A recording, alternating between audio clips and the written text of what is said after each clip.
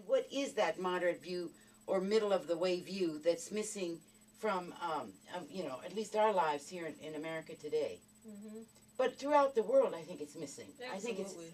I think that's why Islam is so misunderstood. That's right. Is because the middle way, which represents so much more of Islam and the culture and civilization, we had great architects and poets and artists and people who were inspired by the Islamic tradition because basically they understood the meaning and the symbolic significance behind what they were doing. So it wasn't just a literal interpretation, which many conservative Muslims have today.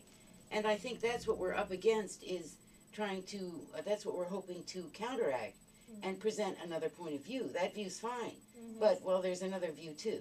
Yes. And so this is what the Muslim view is trying to represent, is that the significance of the meaning behind the forms that we talk about.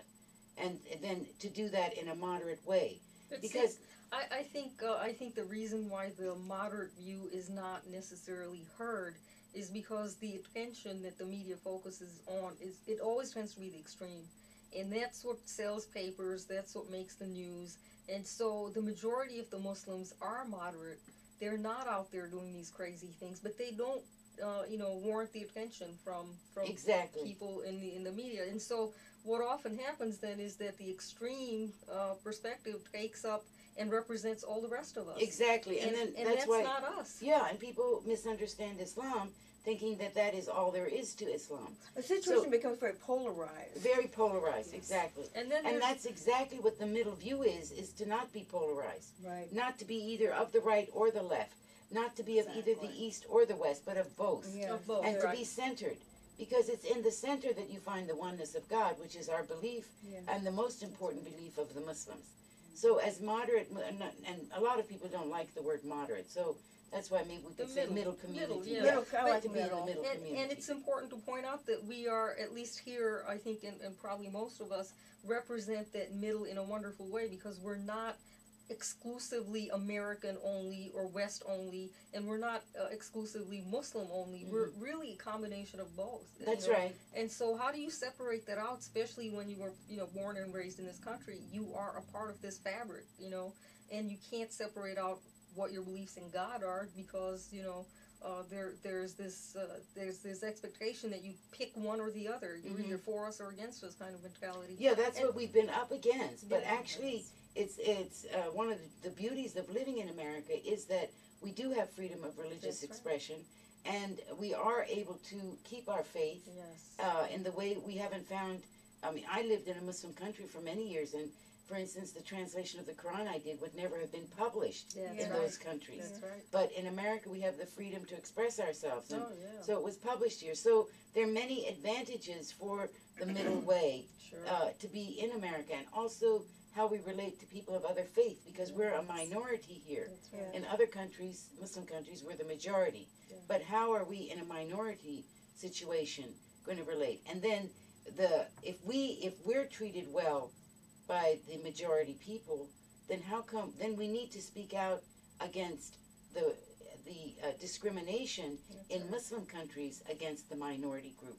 I want to remember that the Quran does tell us that the peoples of the book are people that deserve respect and admiration, and I think people that we can work with, and I think people that you can model some behavior that we could use. For instance, what comes to mind spontaneously, Catholic Charities, which doesn't ask whether you're Catholic or believing or anything.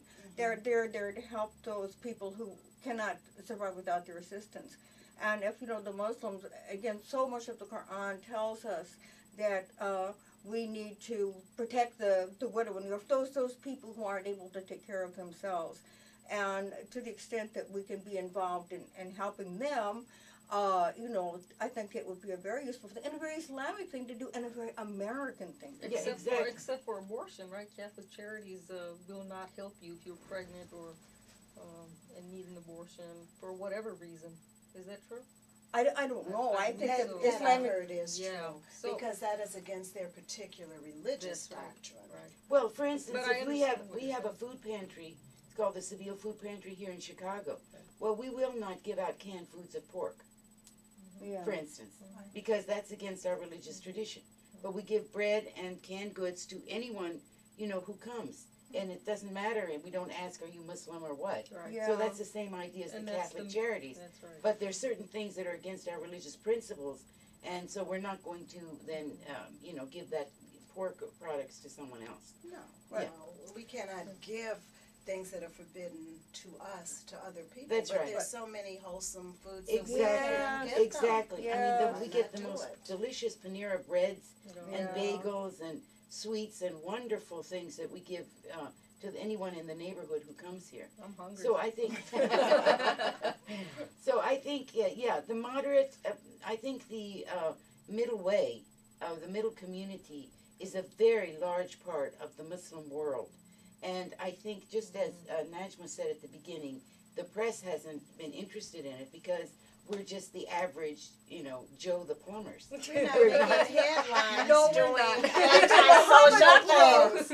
Right, Muhammad the plumber. Yeah, we're not making headlines doing no. antisocial Exactly. things. Exactly. And We're also, just we don't good have the people. funding. We're not being funded by some other country. That's right. We're just doing this ourselves as women working together, trying to work with our neighbors, to reach out to other people, to get feedback from other people. We want to know as much what you're thinking as you want to know what we're thinking. That's and that's right. what we're here for. Yeah. It's an We're here- exchange, It's a an exchange, dialogue. Yeah, a dialogue, a and a way for conversation, you really. to let us know. And without being funded by just doing it ourselves, and that way we have the freedom to say that what we want to say and what we feel, and to promote what we hope is a middle point of view, which as such is a compassionate and tolerant point of view, and to keep that and remember that essentially American democracy and what we learn in America is not inconsistent with this sense of compassion That's and right. understanding Exactly. and well-being. So being a Muslim American is in no way a contradiction. No.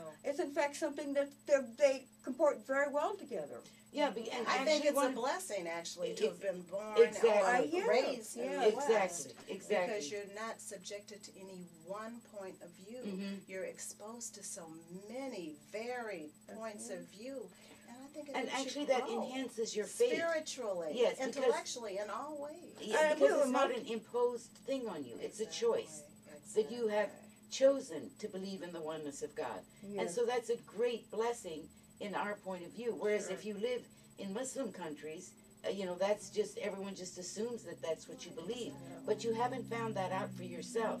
And according to Al-Ghazali, if you don't find out this for yourself, you cannot say, I believe in the oneness of God because my parents did. That doesn't It work. has to be a You You have personal to- journey. a personal journey Precisely. and a personal choice. And it's much easier somehow here to understand that and to make that kind of a choice. And we can understand that Islam will be inflected differently in different cultures. Yet, because we have the Quran and because we have the Hadith, we can always look to those sources and understand those things.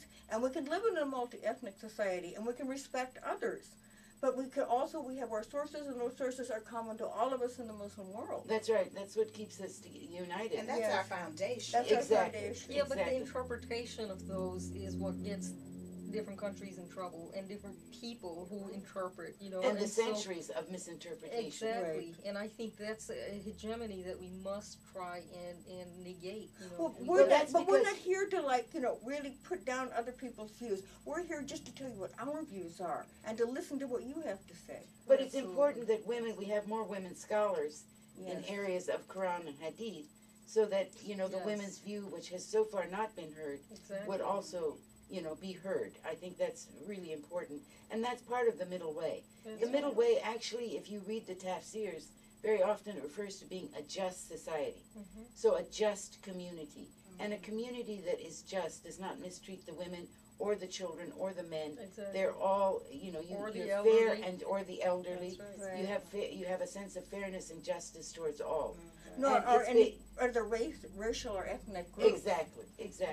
And it's basically to follow the golden rule. That's Yeah. what that Yeah, middle community is. Precisely. Yeah. So we just do unto others as they would, we would have them do unto us. That would be our other kind of motto. Yes. Yes. She says we're done.